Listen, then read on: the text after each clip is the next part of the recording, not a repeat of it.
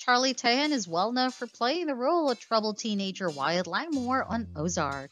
Will fans get to see Wyatt on Ozark? Let's get the details. Wyatt will no longer appear in the series Ozark. The writers have plucked Wyatt out of the series. What does this mean? Wyatt was taken out by Javi.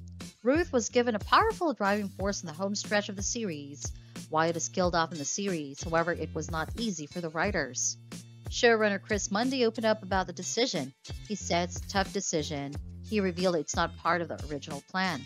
There's something that evolved. There aren't many sweet, pure souls in the show.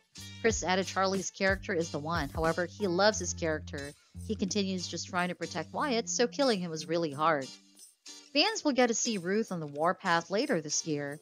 The tragedy sent Wyatt's cousin Ruth ahead on the warpath in season 4 finale episode 7. Chris said it's really a hard decision. They've planned the thing that pushed Ruth to her most raw. Wyatt's death will affect Ruth the most. There were already a few more twists going to be thrown in the show. He said if Wyatt and Darlene are taken out in the first half season, then they're the last people killed in the show.